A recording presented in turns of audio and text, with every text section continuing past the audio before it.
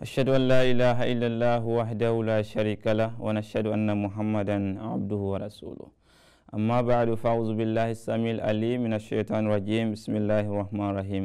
Dear viewers, Assalamu alaikum wa rahmatullahi ta'ala wa barakatuh. May the peace and blessings of Allah be upon you all.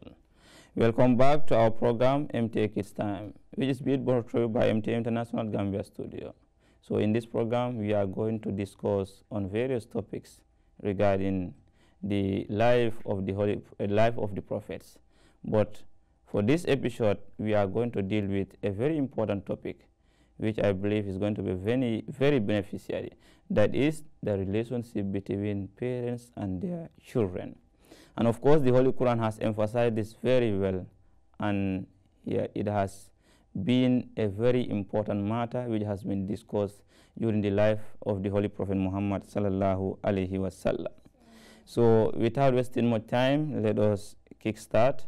And as you all know, again, please, you can enjoy the program, and if you have any question, you can please write it down and you can send us the question so that we can able to answer that question by the grace of Allah. So without wasting more time, let's start. So as always, as tradition demand, we start with the recitation from the Holy Quran. Can we hear the recitation from the Holy Quran by our brother Ibrahim Kasama? Please give us the recitation.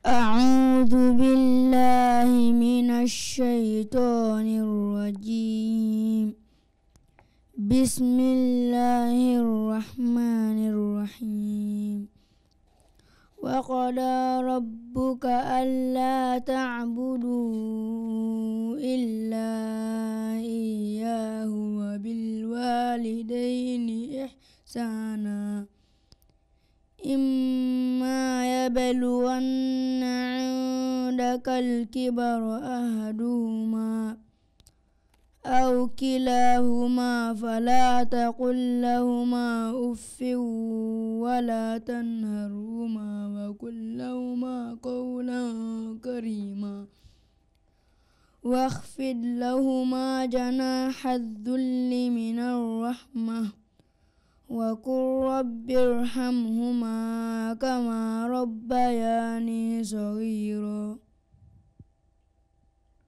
Okay, Jazakumullah, thank you very much for that recitation we all had. This is what we are going to discuss about today, and this is Surah Bani Israel. So let us have just the translation first before we go into discussing the topic. Please, let's hear from Brother Masrur. Give us the translation. Assalamu alaikum wa rahmatullah. Wa alaikum salam wa rahmatullah. Translation. Thy Lord has commanded, worship none but him, and show kindness to parents. If one of them or both of them attain old age, with thee never say unto them any word expressive of disgust, nor reproach them, but address them with excellent speech, and lower to them the wing of humility out of tenderness, and say, my Lord, have mercy on them, even as they nourished me in my childhood. Wa alaikum salam wa rahmatullahi ta'ala wa barakatuh. I think we all heard it. As I said, we are going to discuss about what should be the standard relationship between the parents and their children. Islam has talked about everything, and the Holy Quran has told us this, ma farratna fil kitabi min sayin. It says there is nothing that borders this ummah today that the Holy Quran has not clarified. So therefore, this is also very important thing. As I said, most often than not, wherever Allah the Almighty talk about worshiping Allah, he talk about obedience to parents. And here it says, thy Lord has commanded that ye worship none but him, and that ye show kindness to parents. Allah the Almighty has commanded, you should not worship any other being apart from him. And after that, what did he add? You should obey your parents. So what this verse is portraying, there are two things. First of all, we are asked to obey Allah, and we are asked to worship none but him alone. And after that, we have to obey our parents. That shows how important our parents are when it comes to our connection with Allah the Almighty. meaning it is going to be practically impossible for you to obey Allah and worship Allah without being obedient to your parents. But the Holy Quran has also given us a condition where we are not expected to obey our parents. And that is, what is that? Where should we not obey our parents? That is, yes, give her the mic. That if when they ask us to disobey Allah. When they ask us to associate anything, understand, with Allah, associate partner with Allah, that is to disobey Allah the Almighty. That is the only time we are asked not to obey them. But other than that, Allah the Almighty says we should obey them in all their commandments, in all their advices. Understand? So, in this verse, Allah the Almighty has made it very clear that there are two important things. He said, human being, it is impossible for you to pay all what Allah the Almighty has provided you. Because why? We cannot pay Allah. Allah the Almighty has created us when we did not ask Him to do so. He created the sun, the earth, and water, and bring food, shelter, everything for us. Do we demand it? Can we pay Allah for this? No. But the only little thing that He required from us is not to associate partner with Him. That's all. He knows we cannot pay. But to that of the parent, He gave a positive reason that at least we can try and to return some of the virtues that our parents have been rendering to us when we are young. That's why He says, وَاخْفِضْ لَهُمَا جَنَاحَ الذُّلِّ مِنَ الرَّحْمَةِ وَقُلْ رَبِّ ارْحَمْهُمَا كَمَا رَبَّيَانِي صَغِيرًا. Lower your وَاخْفِضْ لَهُمَا جَنَاحَ الذُّلِّ مِنَ الرَّحْمَةِ. He is saying that in the translation, it says, and lower to them the wings of humility out of tenderness, and say, my Lord, have mercy on them, even as they nourished me when I was little child. Meaning, you should be very kind towards your parents. And He in fact says, you cannot even say oh to them. Meaning, this is, when it comes to Arabic language, often is a very harsh word of response. So you cannot respond in such a manner towards your parents. Because why? Your parents have been like a rab. That's why I say, Kama Rabbayani. The way our Lord has created us and give us protection. That is the same way that our parents are also imitating. Understand? When we are young, they take care of us. When we are sick, they take us to hospital and give us everything that we need that we cannot do for ourselves. That's why they become our rab. Understand? So therefore, when we are matured enough, when we reach the level of maturity, at that time, they are aging. And that's why the Holy Quran is used when they are old. Meaning that time, they cannot do many things by themselves. So it is you individual who is expected to try your utmost level to support them, assist them, be kind towards them, and helping them when the need arises. So it is very important. That is the only way that you can able to say that, yes, I'm trying to do my best, understand, to pay what or to return what my parents have been doing. But although you cannot do enough that you can able to say that, yes, I have paid my parents completely or fully of what all what they have done for me. You understand? So also we know there are a lot of responsibilities that are given to parents too. As children, we are asked to obey them, and we are asked to help them. We are asked to be kind towards them. But parents also are given their responsibility towards us.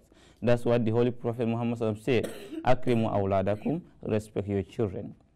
Understand? In another place it says, Sa'u bayna awladikum fil atiyya, meaning be fair when you are providing for your children.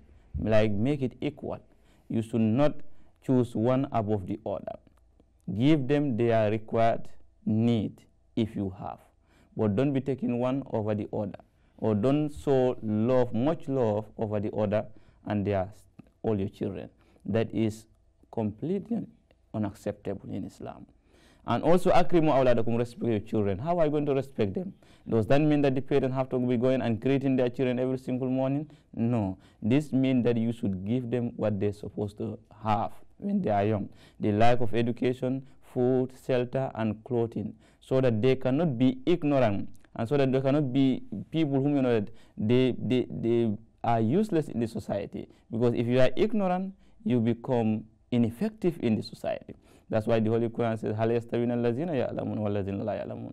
Will those who know and those who do not be equal? So if you have your children, you do not educate them, you do not provide them proper clothes, and they are used to that kind of attitude, when they grow up, they will not be that much productive because they don't know anything. They are ignorant. So therefore, parents are also ordered, or they are commanded by the Holy Prophet Muhammad to take care of their children properly. In another place, the Holy Quran says, "Do not kill your children for the fear of poverty." Does not mean that take a knife and kill them because of you are poor. No, it means you do not give them education, you do not give them food, you do not give them shelter, you do not give them clothing. It's like you are killing them. They are spiritually dead, they are morally dead. You understand? So these are some of the things that the parents are asked to do towards their children, and children are also given their responsibility towards their parents. So I know we cannot able to exhaust all this. So if you have any question that or any comment regarding what we have discussed, you can please come up. Yes, can we hear from Mama? Yes, Majula, please. You have a comment or commission? Question. Assalamu alaikum. Wa alaikum salam wa rahmatullah.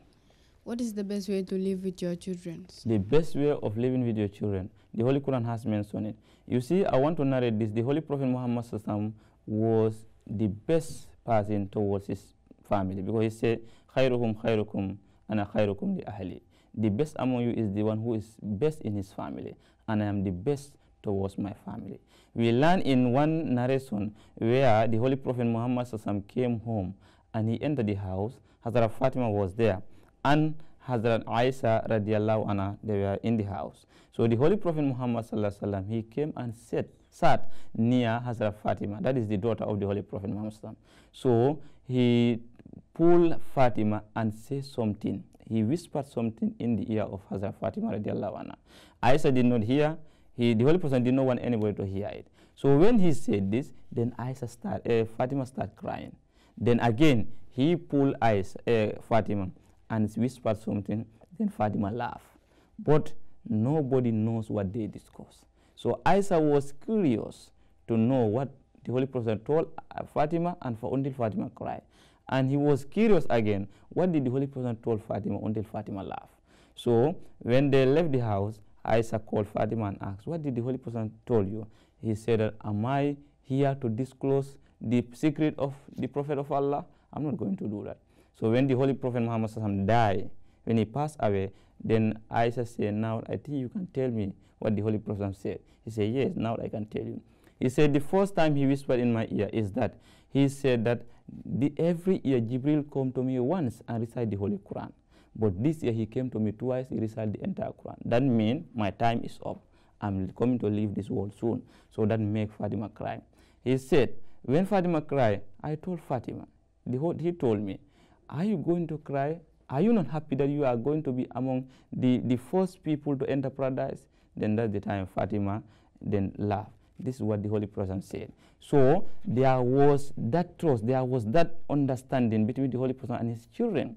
You see, because of the Holy Prophet taught his children how to keep secret and how to be respectful towards their parents and how to be obedient towards their parents. That's why Fatima decided not to disclose any secret of his parents. So this is what we are expected to do. What our parents told us, we should not be going loitering around and be telling our friends, "This is what my father said, this and that." No, it should be between you and your father or your mother.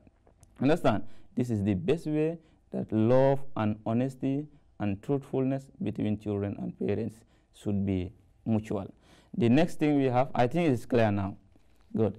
Is there any question? What do you understand in general? We can say now, what have you learned that you know that you will want all those people who are watching us to also understand?